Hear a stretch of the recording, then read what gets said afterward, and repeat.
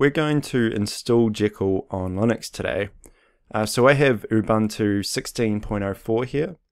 If you're using a different Linux distribution, just change the apt-get commands to the package manager that's on your system. So to start with, we'll open up the terminal.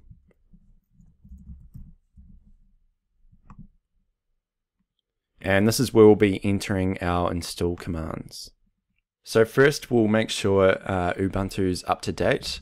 So we can do that with sudo apt-get update. Type in our password.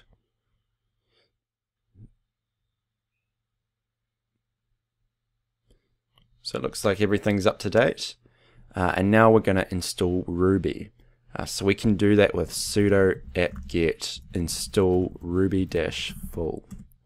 It's going to go away, download Ruby and install it. I just had to agree there.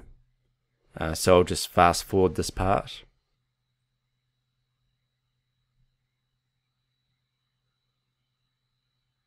Okay, now Ruby's installed. Let's install Jekyll.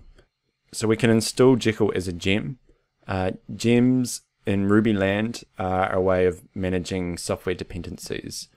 So if we go sudo gem install Jekyll, and again I'll just fast forward this.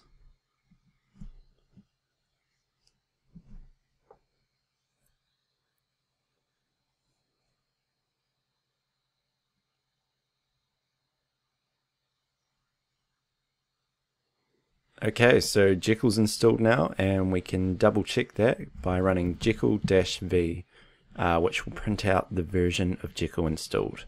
So we have 3.1.3. And now we're good to go.